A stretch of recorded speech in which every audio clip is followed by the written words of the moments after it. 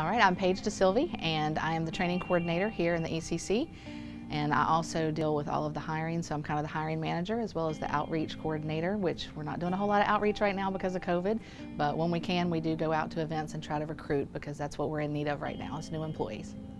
What we do is we answer 911 calls, and you can call us on 911 or admin lines. So we do answer cell phone calls that hit towers that are located in Roanoke County. And we answer those calls and we take the information and then we dispatch police, fire, and rescue. We deal with Benton Police Department as well as Roanoke County and then all of the fire and rescue stations. And we also take after-hour calls for Western Virginia Water Authority. We do warrants after hours and just got a lot of responsibility, lots of things that we do here. So what I do, most people would just call a 911 dispatcher, but it's a lot more than that. I take 911 calls. I also take non-emergency calls for the county and all the agencies. I dispatch police for Roanoke County, the town of Benton, and then we also dispatch fire and rescue for that entire area as well.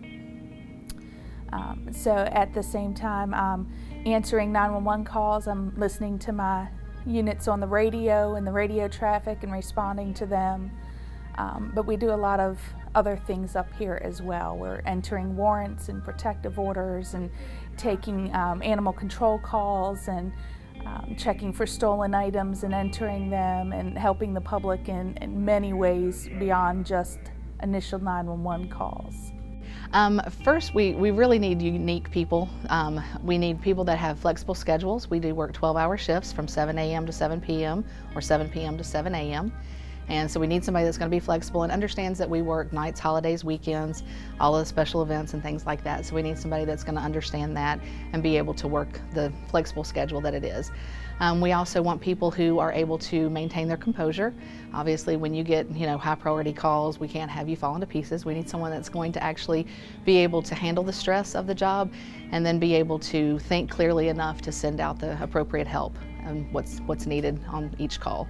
And we really need someone who's a multitasker, and most people think they can multitask, but ours is more of a split ear kind of multitasking. So you're going to take information from a caller and be processing that information as well as listening to your responding units on the radio and be able to fulfill their request and to document everything as it goes on. So it's a lot to it.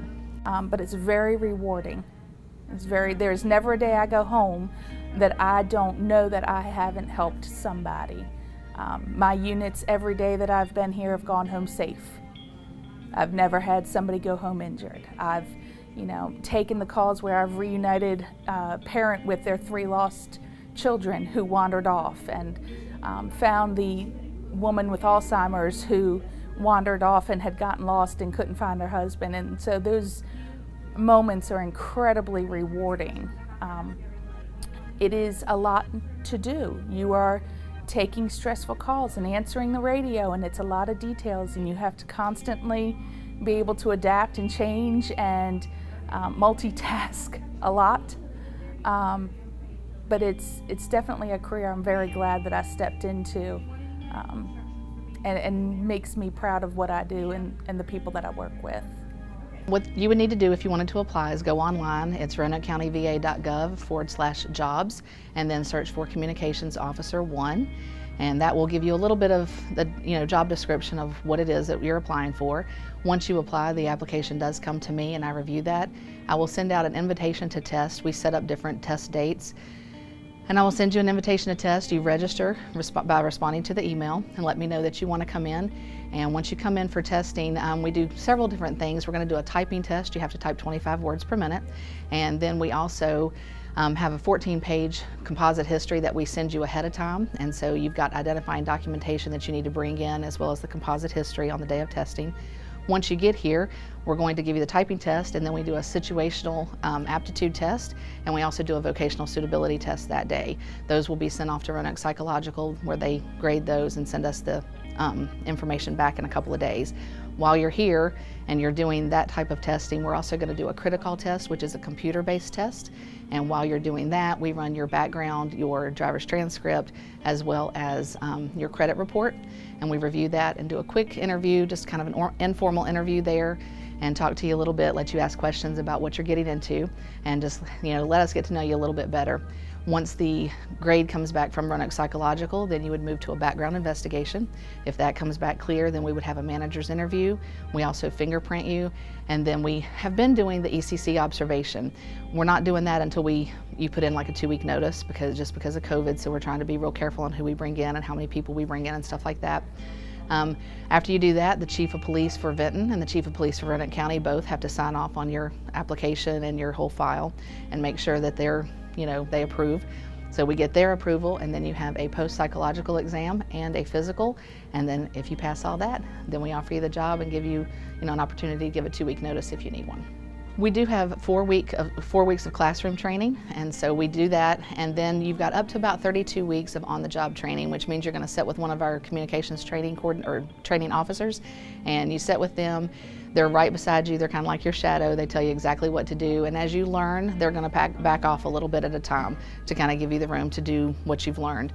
But it usually takes, I would say, anywhere between 4 and 7 months to get somebody, in the door, and then get them to work on their own to be able to function as a dispatcher. And they do get a 5% increase in salary once they are able to work on their own. There is that incentive to get released pretty quick as you can, study as much as you can, learn the job as fast as you can to get that 5% increase in pay.